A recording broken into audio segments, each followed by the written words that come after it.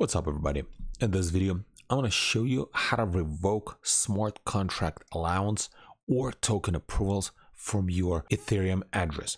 So as you can see, I'm on MetaMask website, I'm on their support page, and this is actually information from their help desk that you can revoke all approved tokens or all the approvals that you have been made previously. So let's say, for example, every time you use your MetaMask or maybe other client, and every single time you've used it somewhere, you went in back and then you disconnected. Like for example, in my case right here, if I press on these little three buttons and then connected site, as you can see, I'm not connected to any sites.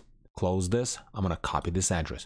So if we scroll down, as you can see, it gives you different platforms that you can use to revoke. So this video tutorial, I'm going to show you this one, first one, Revoke, and then I'm going to show you the other one, Coin Tool. So with the first one, if we're going to go to Revoke, this page will appear. Then what you do, you press on Connect Wallet, and then this window is going to appear. You'll have to connect your MetaMask or any other wallets that you're using, and then press Next, and then Connect.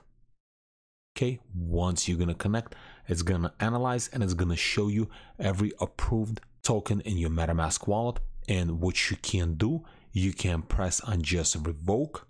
And then once you're going to do that, again, MetaMask page is going to appear or whatever client you're using. And you can scroll down and you can confirm the revoke. But since it's an on-chain approval transaction, you're going to have to pay gas fees to revoke that.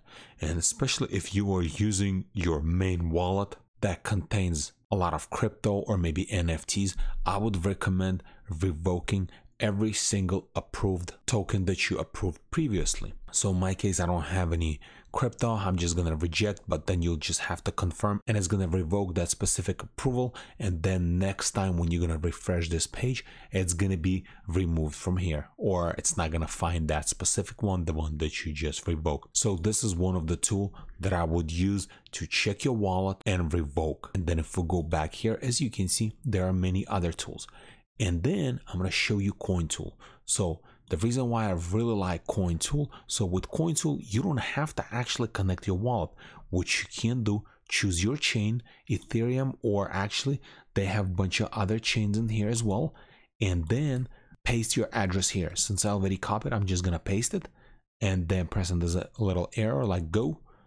And it's going to scan and it's going to show you every approved token that you have in your wallet. Have found all approved tokens in your wallet. So then what you can do, either right here, connect your wallet, and then it's gonna let you to revoke. So let's do this really quick. I'm gonna connect my wallet, then next, connect. You can revoke here. Same thing, when you press on revoke, you have to pay gas fees. But the reason why I really like Coin Tool, you can just paste your address and check it out without even connecting to the specific website. Because if you just don't want to connect your wallet to every random website, that's the other way how you can check if you have any approved token in your wallet. And let's say, for example, if you don't trust any of the websites that MetaMask recommends or the one that I just showed you, there's one more thing you can do. You can actually go directly to Etherscan, and I'm going to leave link in the description below. It's etherscan.io/token approval checker. And then in here, same thing, connect to the Web3. So you'll have to connect your wallet. And in this case, we're going to connect MetaMask. Okay, now we have to approve our wallet. Connect. Okay, once wallet is connected, you're going to be able to see which tokens are approved.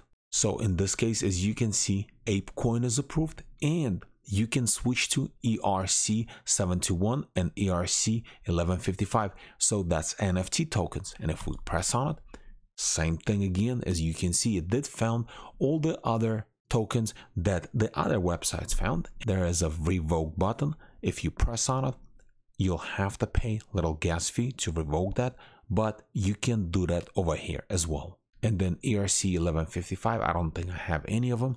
So that's another way. If you don't really trust any of the websites, like third-party website, then you can go directly to Etherscan and check that from Etherscan. And this is pretty much it. All the websites that I talk about in this video and a website to MetaMask help desk. I'm gonna leave a link in the description below, and if this video is helpful to you, press that like button and don't forget to subscribe.